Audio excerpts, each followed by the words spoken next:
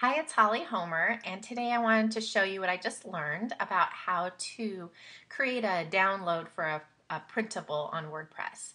And this is really simple, but I didn't know how to do it, and I Googled it for a while and didn't find really clear instructions, and I think it might be because it is so simple, but that doesn't mean that other people aren't looking for this information either, so that's why I thought I'd put this together real quickly.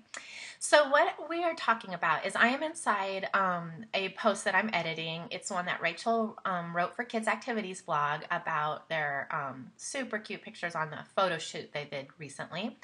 And what she had done is create these printable faces that you could use with the photo shoot or for other reasons. And so we wanted to include that as a download in the post. So she created this image that talks about the printable, but this isn't the actual printable because if a reader was to click on this, it would be the wrong size to print off on their computer at home. So she created a PDF file, and we are going to insert that PDF file after the words click to download here. So I'm going to put my cursor there, and then we're going to go to Add Media. So click on Add Media, and I'm going to go in and select my file.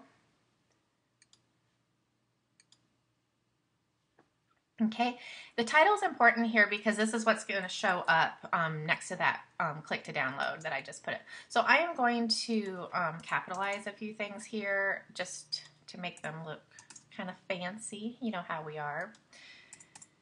I'm not going to worry with the caption or the description right now. I assume that that's something that you could do if you wanted to. I haven't really investigated fully where those things show up if you do it. Now you're going to click on File URL, and then you're going to insert that into post. All right, so there it is. So this is what was just created by what we just did. And so what I'm going to do is save this, and then we can go preview it. I'm going to scroll down. Okay, so right here, click to download, Printable Crazy Faces. I'm going to click it.